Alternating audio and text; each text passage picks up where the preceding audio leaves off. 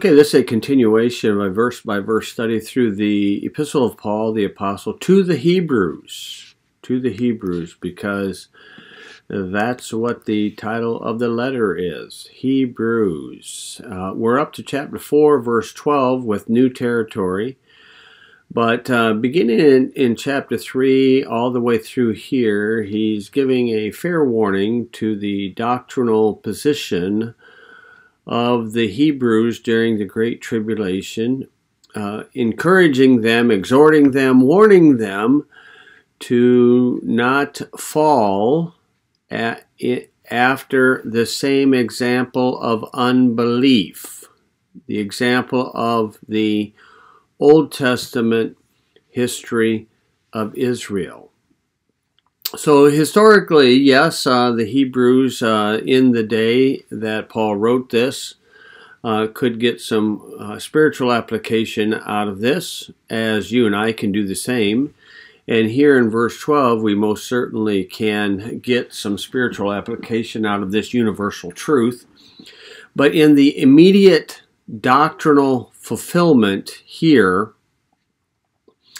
as he's directed this, addressed this to the Hebrews over here, in the last days, that's back in chapter 1, verse 2, he's exhorting them not to fall away through unbelief, and then he provides here in 12 through the rest what is available for them to receive strength to not fall away. Here is the Word of God. The word of lowercase w right there, lowercase w. So that's paper and ink, Word of God. And then down here is flesh and bones, Word of God. Here, the Lord Jesus Christ, the Son of God. So they have the paper and ink Word of God, which will quicken them and empower them. And then they have the flesh and bones Word of God, the Lord Jesus Christ, who will provide them the grace and mercy that they need to help in the time of need. And this flesh and bones Word of God, the Lord Jesus Christ, would be their high priest. Again, there's another evidence. He's dealing with Hebrews. Okay, so that's the idea here. So 4 verse 12 is a universal promise for anyone reading the Bible. So that's the lowercase w, Word of God. And let's go take a look at that Word of God over here. And what do we find? Okay, so we have the Word of God. And it's found 49 times. 49. 7 times 7. 49 times. Word of God. Lowercase w. 1 Samuel 9:27. First occurrence in the Bible. And he's referring to Samuel. And then here we are told that every word of God is pure. Okay, every word of God is pure. And here Jesus said that the Pharisees of his day made the Word of God of none effect through their tradition. And then Jesus reveals here how vital the Word of God is to the every individual. It is written that man shall not live by bread alone, but by every word of God. Okay, the new Bibles usually put a period right here at this comma and then drop these 6 words. So I tell you those things so that I can show you the true from the error, from the clean and the unclean. I do believe that is the part of the duty and responsibility of someone teaching the Word of God. And here, 2 Corinthians 2:17, we are not as many which corrupt the Word of God. All the new Bibles take this out, put pedal or its derivative in the replacement. So this is changed by all of them, New King Jimmy and everything. But as of sincerity, but as of God, in the sight of God speak we in Christ. So we are not to handle the Word of God deceitfully, not to handle it deceitful. We are to use it to make a commendation to the conscience. And here we're going to see that Word of God is equivalent or compared to a sword. You take the S off, you got word. So it's compared to a sword. And then right here, this verse reveals why people who use the King James Bible, but they don't believe it, do not get many ideas out of the Word of God, and they basically are limited to what they would call the fundamentals. Okay, so this reads, for this cause also thank we God without ceasing, because when you received the Word of God, which you heard of us, you received it not as a word of men. So right there, if a man is a King James teacher or preacher, he says he uses the King James. He might even say King James only. Well, if he believes that a translation is the work of men and not the work of God or the Word of God, here's the trouble. But as it is in truth the Word of God, which effectually worketh also in you that believe. You see, you believe that this book, the King James Bible, is the Word of God, not just a mere translation of men. When you believe it, then it works effectually. It's effective in your life. And then here in 4:12 is where we're at in this new territory. So let's take a look at that. So he says the Word of God. So this is the subject of the sentence.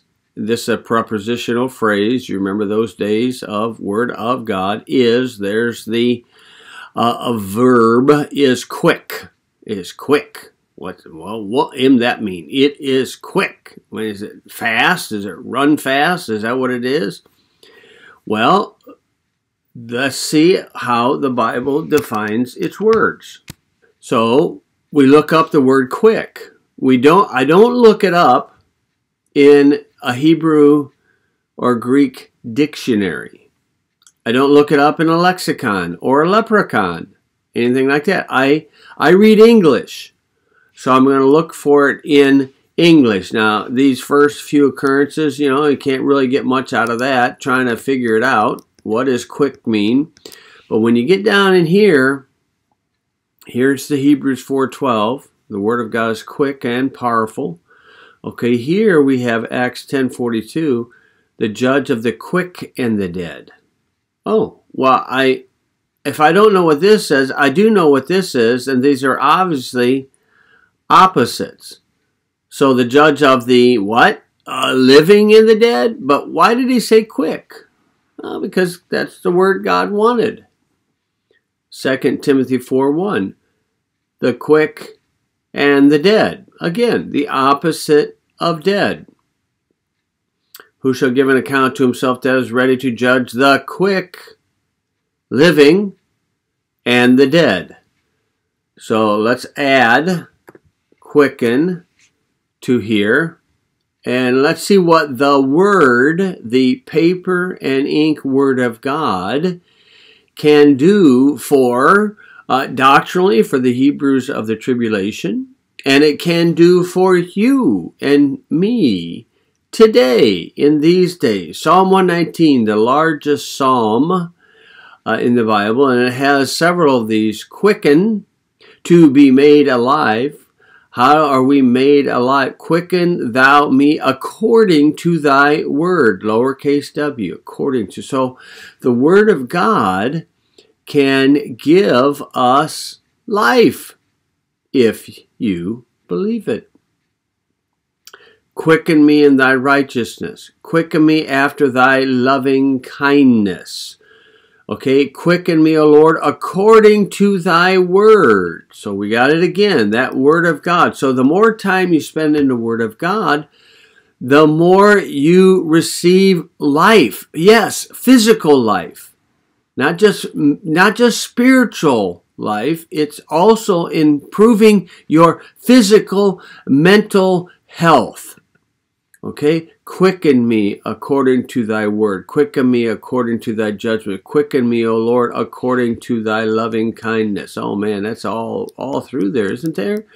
And we get that from the written word of God. I want to show you Proverbs chapter 3 to give you a little more evidence of this about the written word of God, where it not only helps you spiritually, it helps you mentally, it helps your mental outlook on life, and it increases your physical living in life. My son, forget not my law, but let thine heart keep my commandments. For the length of days and long life and peace shall they add to thee.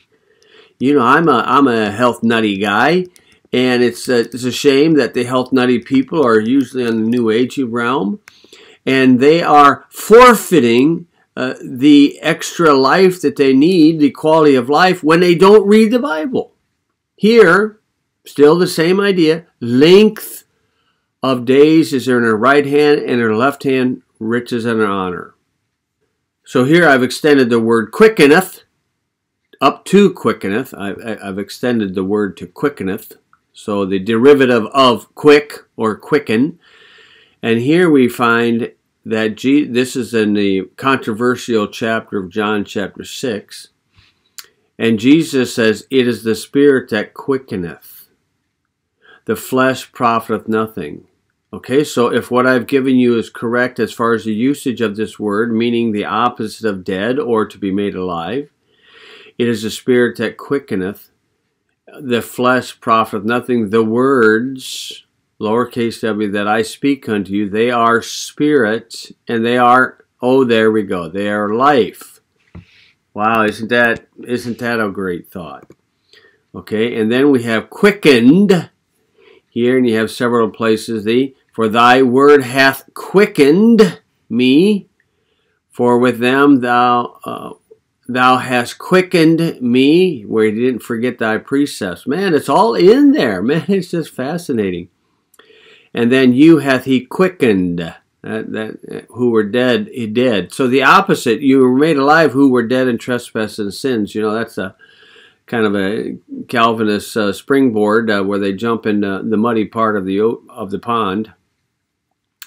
Okay, so that's when we use the words in the English Bible for the Word of God is quick. It's alive. It gives life, is what it does. And powerful. Okay, this verse says, you know, where the word of a king is, there is power. And so, yeah, oh man, most certainly true. What proves the Word of God is powerful, the evidence that you want to see how powerful this book is how it influences the speech of people. Many common sayings come from this book. Like here's one, the judge threw the book at him.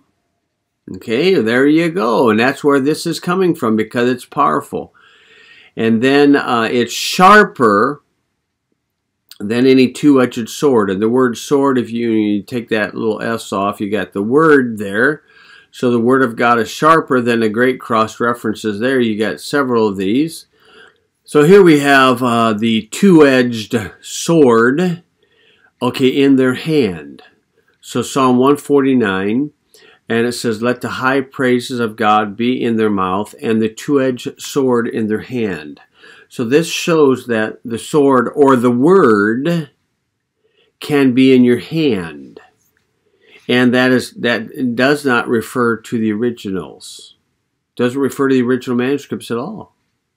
And so then we have the Hebrews 4:12 there. And then we have here, this is the Lord Jesus, and he had in his right hand 7 stars, and out of his mouth went a sharp two-edged sword. So he's quoting Scripture. He's quoting Scripture and that is powerful. Sharper than a two-edged sword. Now, if What's the usual thing if you hand a little boy a pocket knife or something? You hand him a pocket knife, and what do you say? You say, "Don't cut yourself." He probably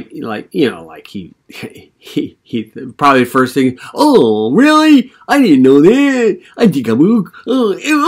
Hey, I cut myself. No, but you do have to handle a knife or a sword very carefully, so you don't cut yourself. And so when you have the Word of God, you and I need to handle it very carefully. So what does the Word of God do? Piercing even to the dividing asunder of soul and spirit. So notice this Word of God is a divider.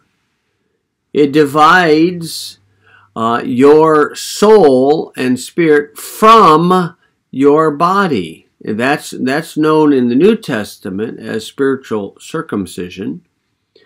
But even to the dividing asunder of soul and spirit and of the joints and marrow, okay, and is what is, and is. So this is a compound sentence. So the Word of God is a discerner of the thoughts and intents of the heart. So, what does that mean? Well, actually, that means that the written Word of God discerns and criticizes the evil motives of the heart of man. In other words, as a person happens to read the Bible is reading their thoughts and intents. That's the paper and ink Word of God. You have a sneaky suspicion as I'm looking at these words that these words are looking back at me, but they're looking in my heart. And this, my friend, is the primary reason why people resist looking at the Bible, or they fear looking at the Bible, or they say, I can't see it, I can't see it. It's because the written Word of God is a discerner. It discerns the thoughts and intents of the heart.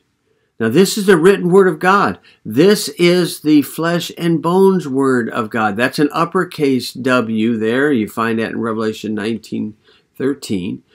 This is the written Word of God, where then it says, neither is there any creature that is not manifest in His sight. So here he puts the male pronoun to the Word of God. In Proverbs 8, I think it's used as a female pronoun, her. Okay, but here it's His. But all things are naked and opened unto the eyes of Him with whom we have to do. So this written Word of God is a discerner of our thoughts and intents, our intentions. And man, we're just naked in front of it and open unto the eyes of Him with whom we have to do. So that's this written paper and ink that I'm reading. So this Word of God gives life. It's got power. The power of this book, and it's sharper than any two-edged sword. So yes, man, that is what will give life to you today, to me. If we use it properly, we are careful how we handle it, like it says in 2 Corinthians 4. And then we recognize, oh, we got to rightly divide the word of truth. There's proper divisions. So for the Hebrew of the last days, he will have the Word of God to empower him to overcome the sin of unbelief. And he can be an overcomer that Revelation 2 and 3 talk about. And then we have the flesh and bones Word of God, seeing then that we Hebrews have a great high priest. Oh man, they know what that is.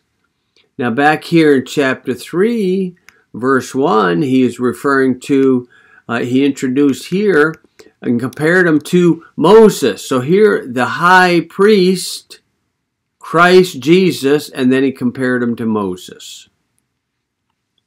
And so here we have it again. So they have a high priest that understands the suffering that they're going through. Now, at this moment, that is passed into the heavens, so bodily resurrection. Thus, Jesus, yeah, just like up there in 4 verse 8, the Son of God. Yes, God has a son. Allah doesn't, but God has a son. And because of the paper and ink word of God here, and the flesh and bones word of God here, that will empower them and give them life. Let us hold fast our profession. See, that's the immediate, in the doctrinal immediate context of the Hebrew of the tribulation, is that they can overcome the sin of unbelief through the written word of God and the flesh and bones word of God, the Lord Jesus Christ. So if we go back here and type in the word, and we have case sensitive, so it's an uppercase W. So we see it 1, 2, 3, 4, 5, 6, 7. Oh, isn't that something? Isn't that an amazing thing? I mean, the word of God is 49 occurrences, and uppercase word, in the beginning was the word was with God, and the word was God. These are all used by John the Apostle, every one of these. Okay, and the word was made flesh. That's a no-brainer, isn't it? A word was made flesh. And then he says the word of life, matching Hebrews 4, where the word of God is quick. It's quick. It gives life. It gives life.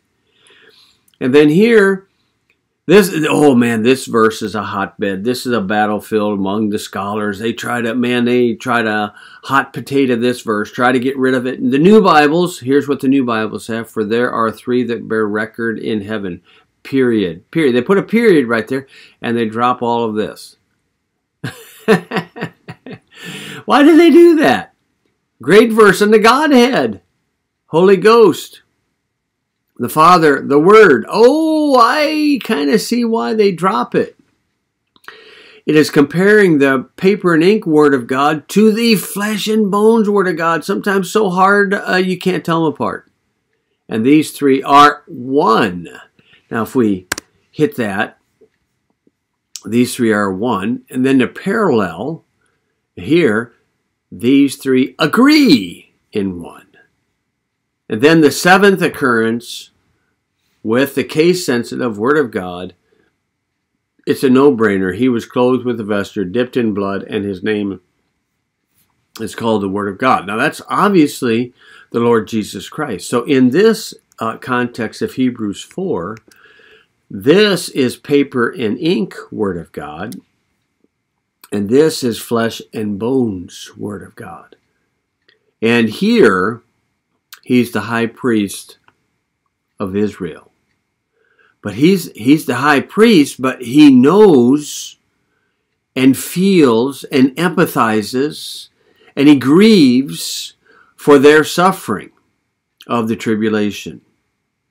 And he says here, for we, the Hebrews, have not an high priest which cannot be touched with the feeling of our infirmities. So, meaning the high priest this high priest can be touched with the feeling of their infirmities. We have not a high priest, but was in all points tempted, like as we are, yet without sin. The sinless Savior. How do you know that? Well, the resurrection. The resurrection proves the sinless Savior, because you can't keep a good man down. And then Jesus said, why callest thou me good? There's none good but one, that's God. And so here's the access to the flesh and bones Word of God.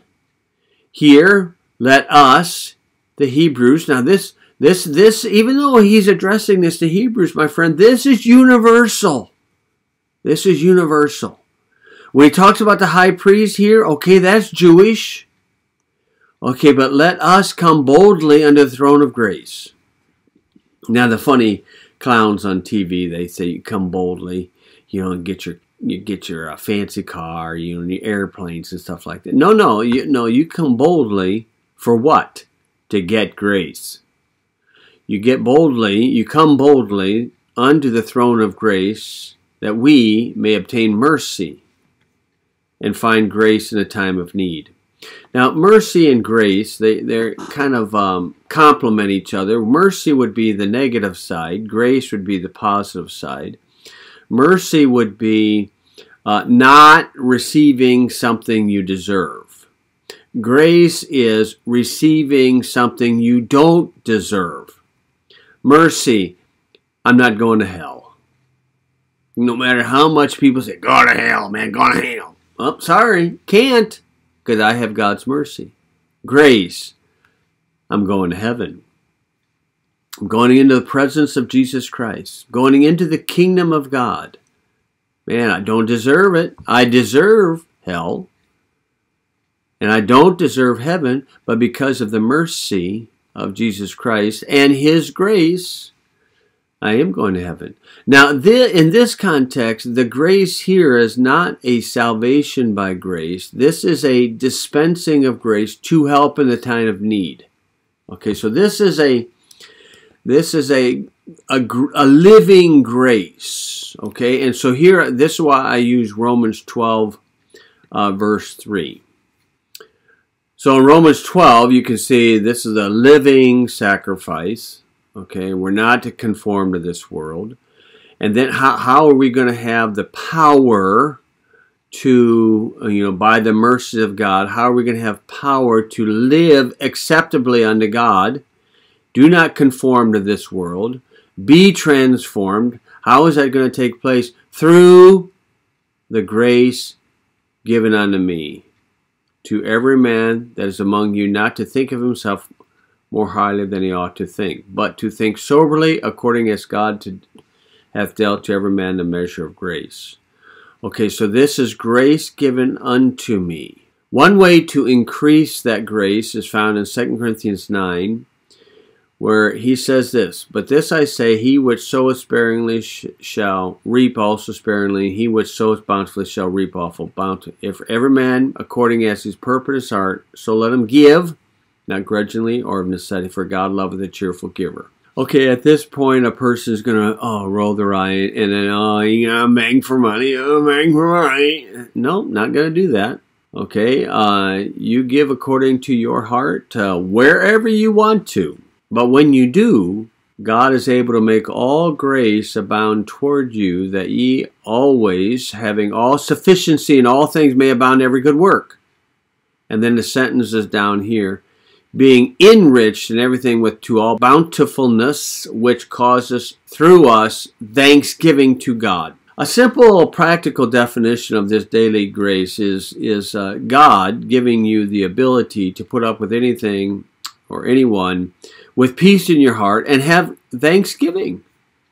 Now this is given, this is awarded in Ephesians chapter 4. He shows that this is available. But unto every one of us is given. That's just like 2 Corinthians or 2 Timothy, just like 2 Timothy 3:16. Watch this, man. Watch this. Is given. And we can run it down through here. Okay, and so we all come all the way down to the second to the last one. And it says all Scripture is given by inspiration of God. And then the scholars will tell you, the beloved original manuscripts. But that should be was given. This is present tense. Is given. So what is given present tense now today? This one here.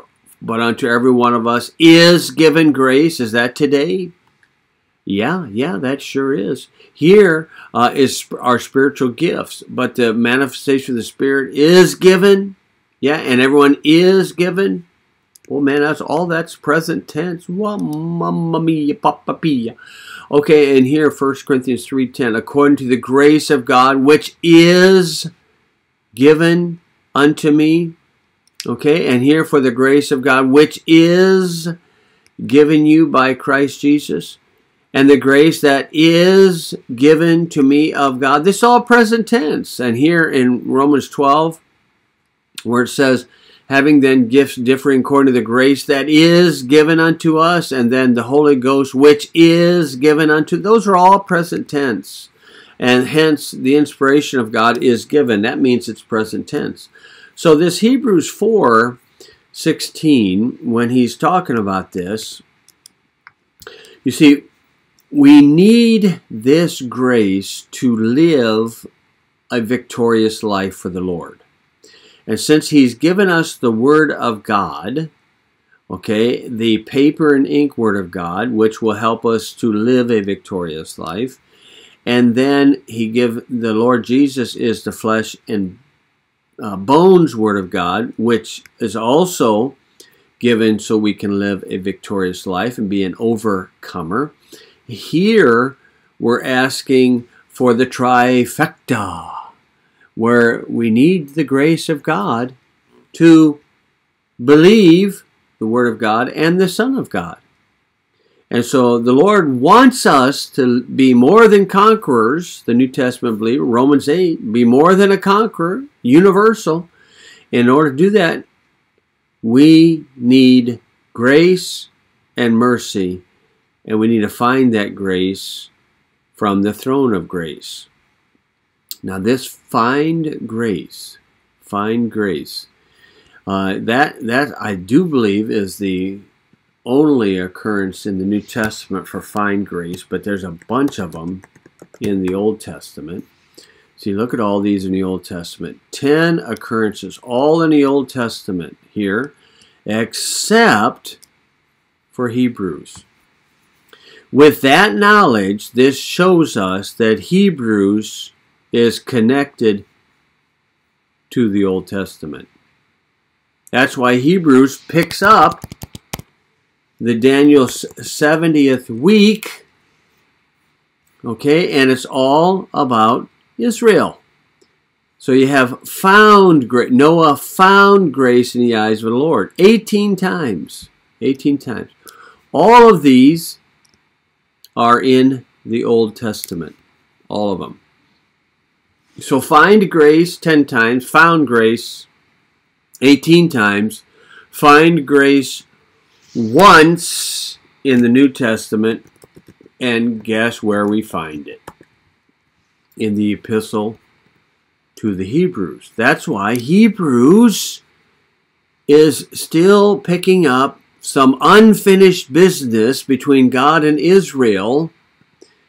Okay, even though it's in the New Testament, it's the unfinished business is Daniel's 70th week. So this universal promise here, where all of us, we need grace for today.